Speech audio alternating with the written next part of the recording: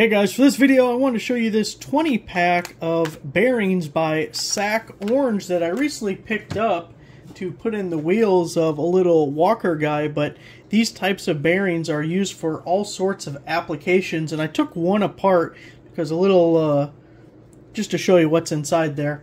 Now if we look at my original bearing, you can see this thing was completely shot, all rusted up and started falling apart on me.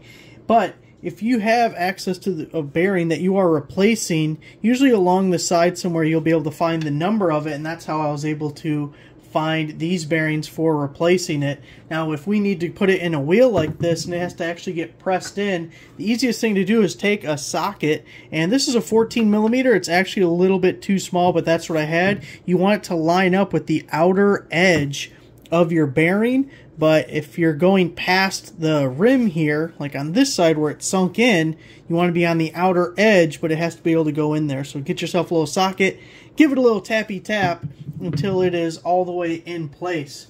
Now if we look at this bearing, so this is the one I just took off. You got to take this little outer shield guy off, and you're probably ruining it when you do that, but I just wanted to show you guys. And this guy's here because a bunch of people said there was grease in these things. Now I'm not an expert, and they do kind of stick together in there like there's some kind of an oil or some substance in there, but I'm not looking dry. Looks dry to me. Looks kind of dry.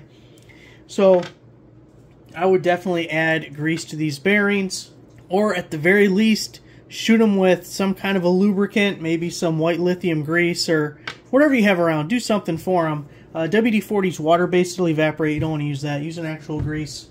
So there it is, guys. Thanks for watching.